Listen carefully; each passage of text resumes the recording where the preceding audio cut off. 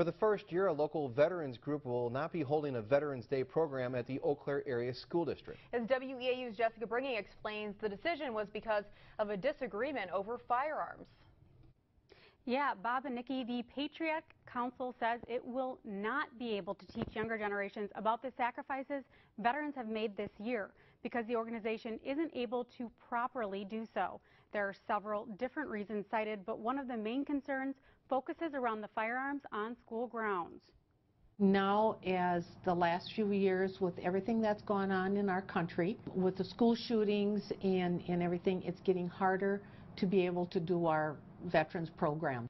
Kay Olson with the Eau Claire Patriotic Council says this year will be one of the first that the organization will not be holding veterans programs on Veterans Day at the Eau Claire school districts. Now it's getting hard to get into our schools. Olson says with recent school shootings, guns on school grounds have become an issue.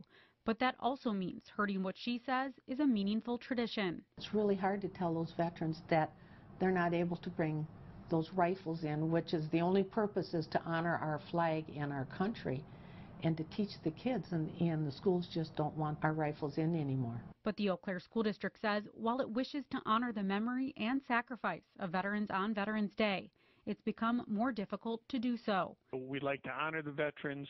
We bring them in on a regular basis.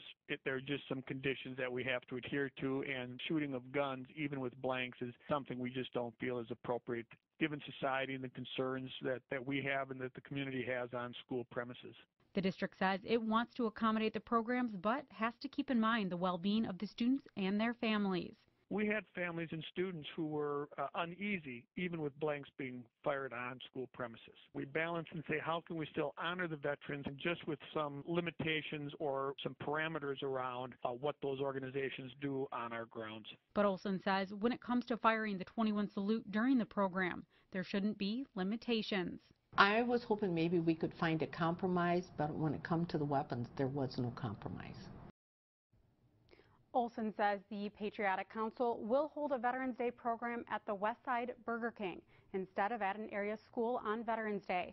She says there will be a wreath lane, taps, and a 21 salute starting around 10:30.